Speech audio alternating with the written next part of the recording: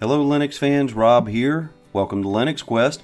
Well, I got the itch to start theming my Plasma desktop with my KDE Neon install, and one of the icon sets that's just fantastic and does very well with the Plasma desktop is the Sardi icon set. So I wanted to share that with you. I think the two are really a match made in heaven as far as theming is concerned, because the Sardi set applies so well throughout your system.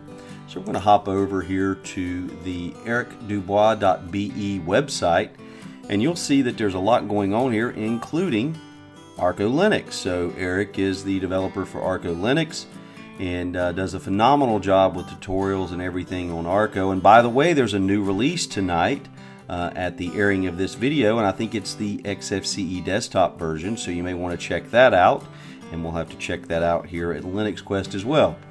But Eric also maintains the Sardi icon set, so if we start here, you'll get a rundown of everything that's kind of new here in version 9.3. And there are many versions of the Sardi set, and I go with the ARC version. But we'll also put a link to the direct download here to version, that's now 9.6, not 9.3, so that was last updated very recently here on the 9th. So the way we're going to apply that is you'll simply download this zipped file here, this tar file, and once that has downloaded from this link, you can then within KDE go into settings, go over to icons, and choose install from file.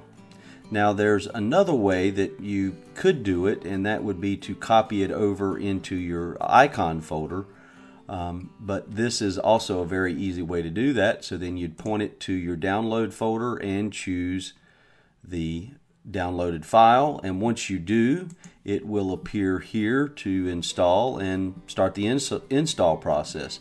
Now you'll see with this pack you get the various themes. So you have default Sardi Arc, which I have in place here. There's Colora, so on and so forth. So it will add quite a few of the variations of Sardi right here into your icon theme selection choice. And so you can go through and try them all. Here's Ghost. I think that would work really well with really dark themes.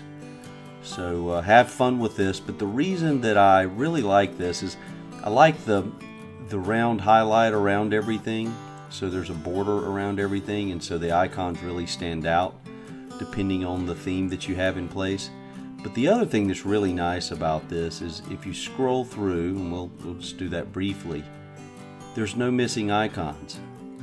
Now there may be one or two depending on the version you choose, and then there's one other thing I'll show you here. So if you go into System, typically what you'll see with Sardi Arc is that Dolphin shows a standard folder icon, but within KDE that's easy to change. You can right click on your application launcher, go into Edit Applications, and you can do this for any of the icons that are set up within the application launcher.